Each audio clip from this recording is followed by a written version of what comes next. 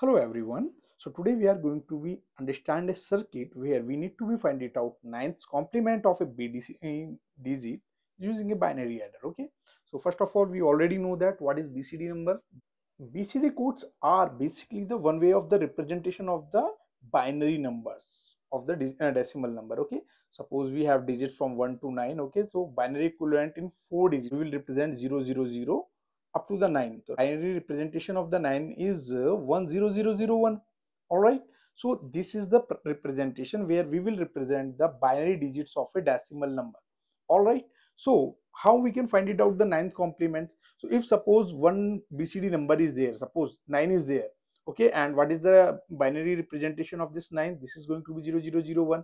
And if we need to find it out the ninth complement, so what we can do, simply we have to be subtract this particular number. Suppose x is there from the 9, okay. So by this way, whatever the result is there, we will consider it as the ninth complement of this particular number. Okay.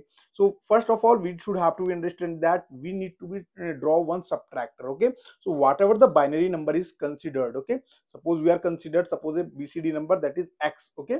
This is the decimal number, x is there, and we will convert it into the binary number. Okay. Binary representation in the BCD form. So it will take your 4 bits. So use of the binary adder. Okay. So simply we make a 4-bit binary adder number, and we will put the complement. Okay. Whatever the number we are putting over here, we need to be take a complement, and we need to pass that number to those digits, and we need to make carry forward is equal to the 1, and again we need to put 9 over here. Okay. Because whatever the number is there, suppose this is x and this is going to be y, so binary adder, how it is going to produce the result? Simply it will be subtract whatever this number is there with this number. Okay. If we need to find it out, how we can find it out the complement of a particular BCD number? So at one port you need to put one BCD number. Okay. Suppose I am considering this port at for the BCD number, and on the another port you need to be put it out the 9. Okay. So whatever the number is there, suppose 9 minus x, it should be there to produce the result. Okay.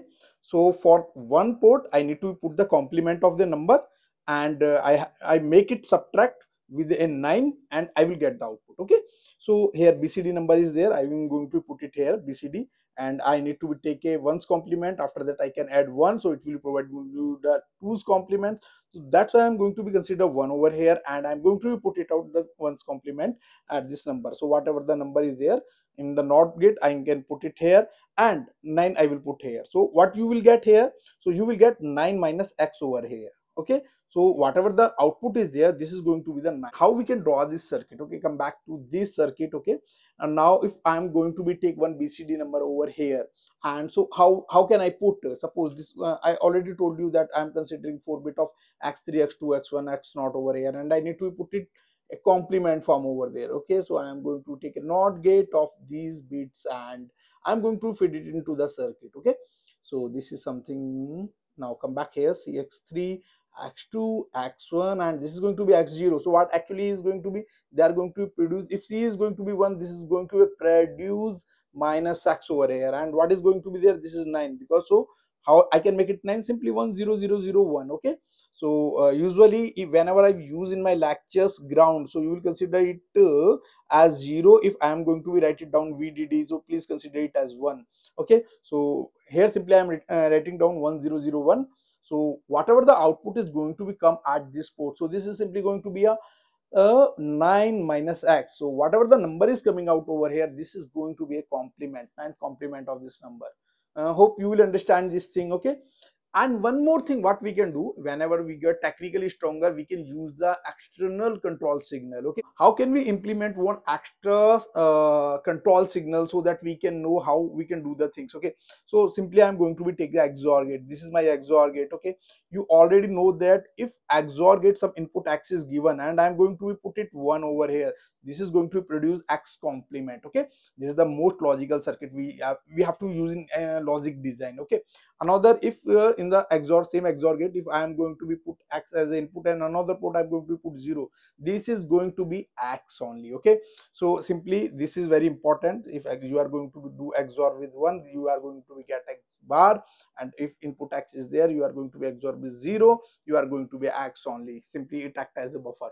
Okay, so you can use these XOR gate at the NOT gate over here. So simply at one end, simply how you can make this circuit, you just put the XOR gate over here. Okay, if you put the XOR gate, and you are going to be you are going to provide a one control signal, that is C is equal to, suppose 1 is you are going to provide, so whatever the bit is coming, that is going to be complement. Okay, and suppose this is the A3 again, this is X3, this is X2, X1 and X0. Okay, so you will get the minus X. So whatever the number you are going to put over here, you will get the complement of that BCD number, and this is going to be 9, and you will get X minus 9 minus X. So like this you can generate your own circuit. Okay, so hope you will get how you can implement this circuit. You can make a use of XOR gate as a control signal, and even you can use directly the NOT gate.